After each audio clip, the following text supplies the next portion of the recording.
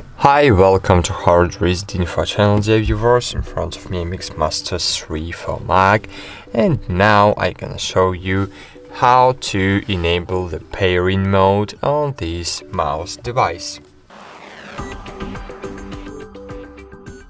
So basically it's very easy to do.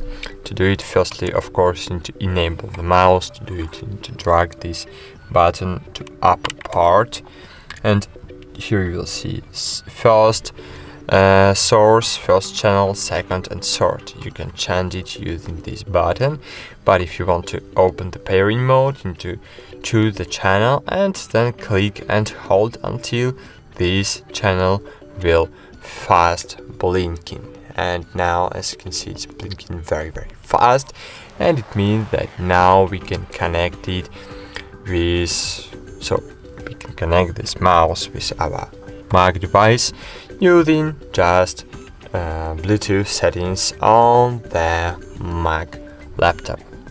That's it. Thanks for watching. Like this video, subscribe to our channel, and bye. See you.